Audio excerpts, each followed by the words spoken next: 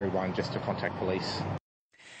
Well, now for some good news. In an Australian first, doctors in Queensland have performed spinal surgery on a baby with spina bifida while it was still inside its mother's womb. The risky operation was carried out at Brisbane's Mater Hospital with the help of a specialist team from the United States. Dr. Glenn Gardner is the hospital's Director of Maternal Fetal Medicine, and he joins us now. Glenn, good morning, and firstly, congratulations on the successful operation. Good morning, Michael. Thank you very much. And what was the significance of that surgery? Well, this is an operation that has been performed for some years now in the US and is available in Europe. It's not been available to families within Australia, and this is something we've been working on now at the Mater for a few years, trying to make it accessible for patients in Australia. And what's the significance of operating while in utero, as opposed to what has normally been the case in Australia and waiting until the baby has been delivered? That's actually, that's the crucial question. Why operate before the baby's born? Well, a study was published in 2011 from the US that showed significant benefit to babies who are operated on with spina bifida before birth.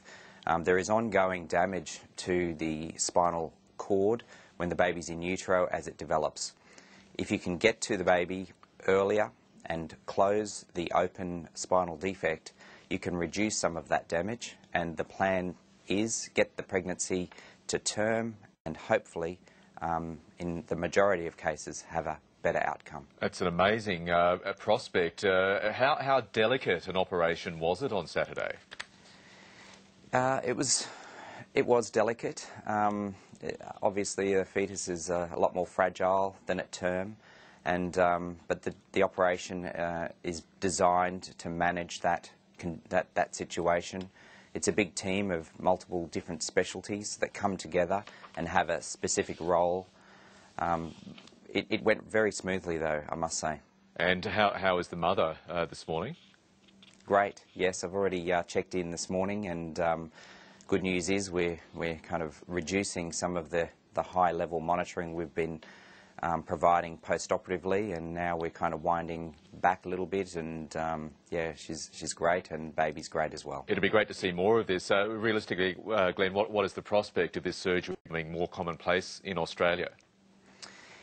Yes, I think time will tell, particularly the question of need is one. We've had a couple of patients that have sought this surgery overseas, and as people become aware that it's available now, we expect that there will be some inquiries, and we hope that for parents who choose to consider this operation, that they come and see us.